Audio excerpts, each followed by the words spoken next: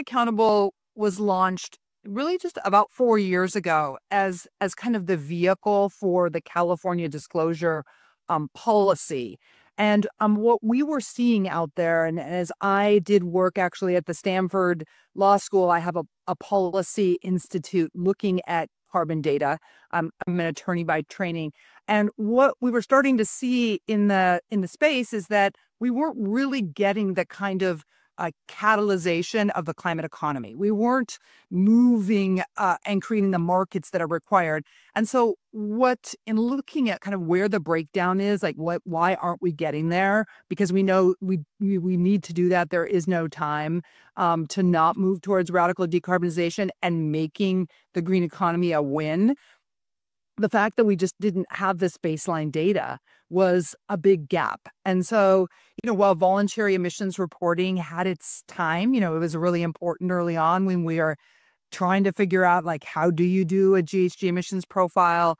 Companies were learning, like, what it takes to build the capacity internally. The reality was that we're just not getting there with this kind of incomplete data. We were getting sort of a Swiss cheese. Some companies would be doing some parts of a scopes 1, 2, and 3 emissions GHG profile.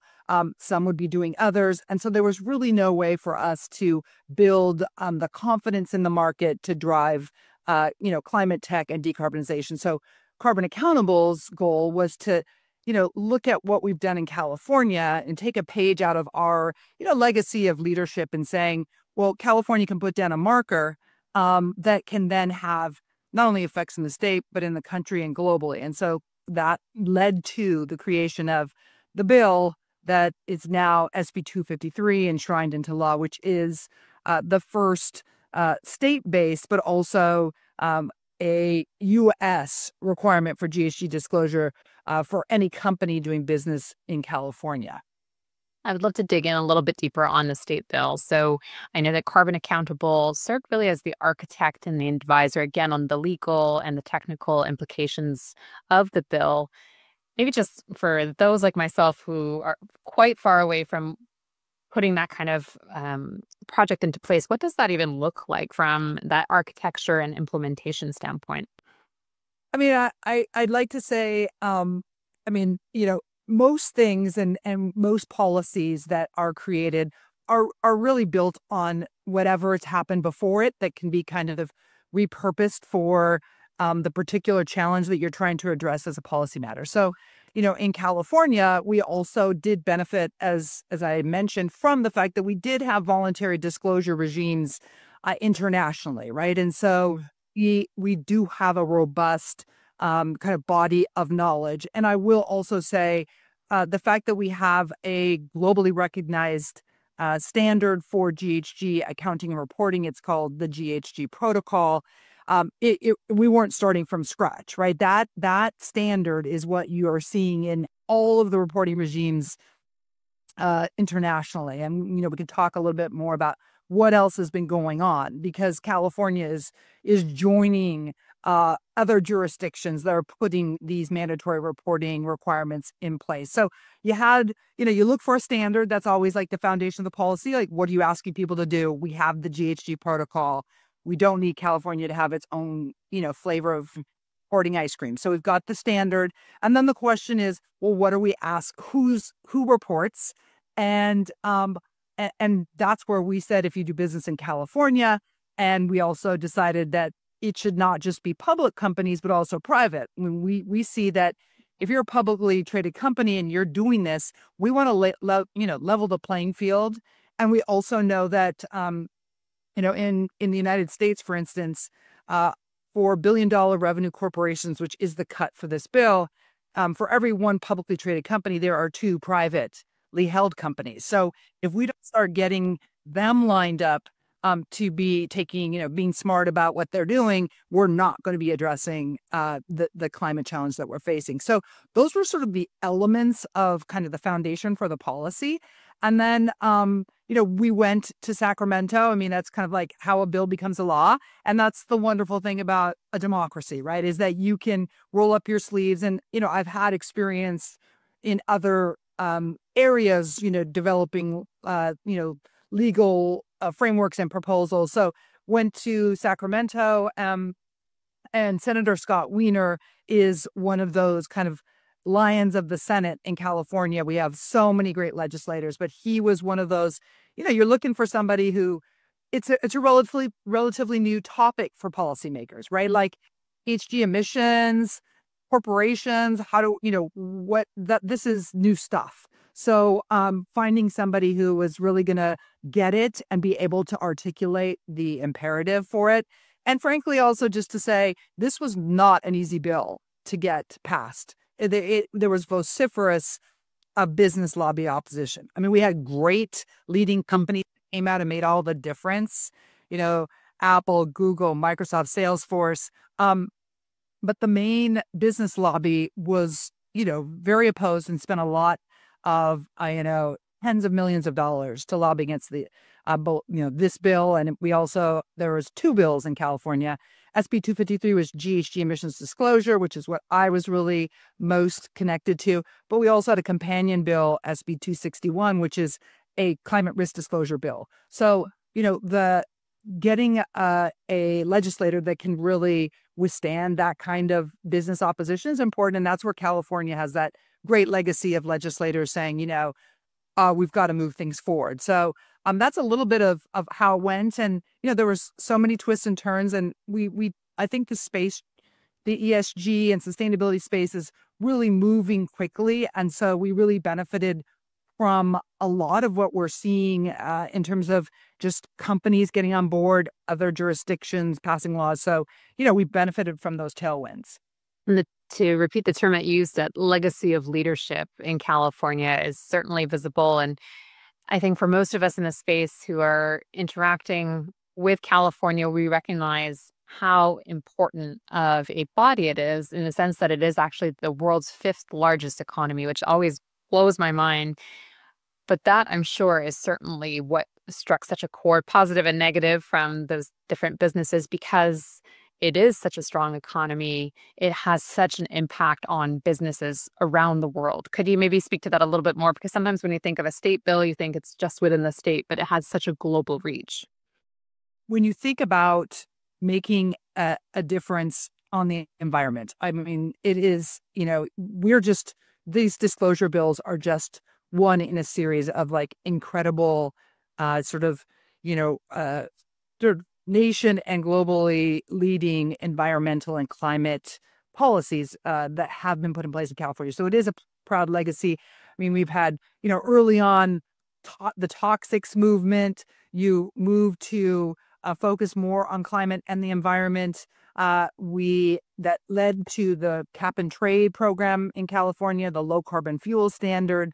These are all incredibly important components of kind of our global infrastructure for addressing climate. And they have gone on to be sort of the, other jurisdictions, other countries have, taken, pages out of the playbook. So, it is, that is something that makes a huge difference in thinking. I mean, California thinks about itself and well, if something's hard, maybe California should do it, right? Because we have that legacy. We have a legislature that gets elected based on leadership like this.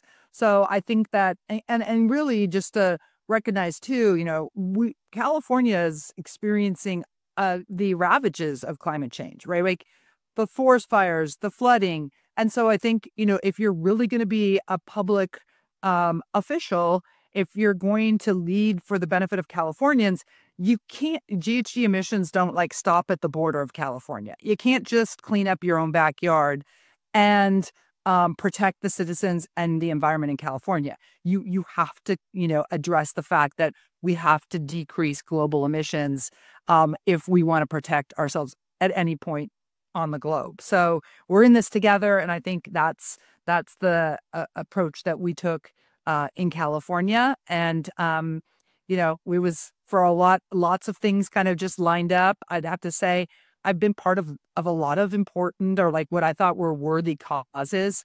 They don't always come to fruition. And the fact that this happened was really a testament to, I think, a smart policy, a great author, I also think the fact that the EU and, really put a marker down with the CSRD. I mean, there were already then companies that were going to have to be reporting. Like these things happened during the course of this campaign. And then I also want to just recognize that companies, I think there was really an inflection point where large corporations and leaders leading climate forward companies realized that it's not enough for them just to be good actors for their own company, that they have to be stewards of the sector.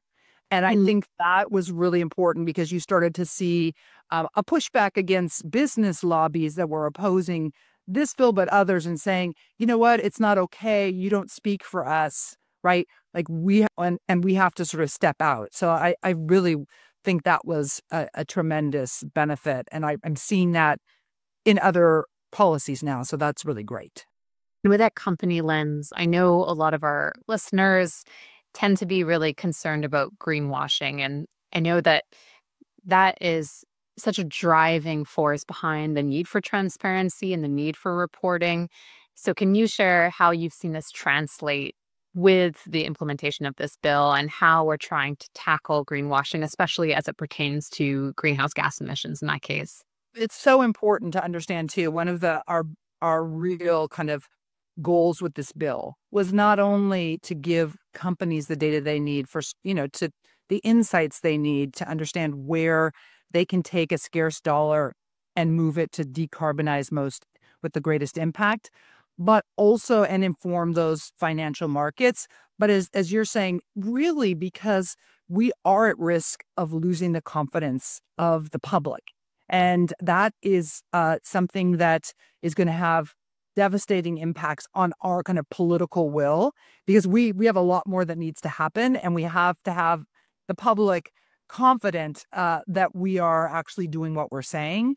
So that the greenwashing is just something that we absolutely had to clean up, right? And we've seen that also with the carbon markets and carbon credits. We're really at all levels when the data isn't verifiable, when there isn't accountability, when we don't have assurance levels on the data, then we are really creating this sort of very soft ground for building a strong economy. So yeah, so important. And for California, the consumer piece, that was really important to us. Oftentimes this conversation is about investors, and we think that's tremendously important, but we also really recognize that consumers need this data as well. And you did mention it earlier, this idea of, I mean, ESG is certainly polarized and absolutely politicized at the moment. And you were talking about, is there this possibility to frame solutions in a way that reaches across the aisle? Do you feel like that is actually possible, or do you feel like we've gotten so far apart that we're almost just not even hearing each other at this point?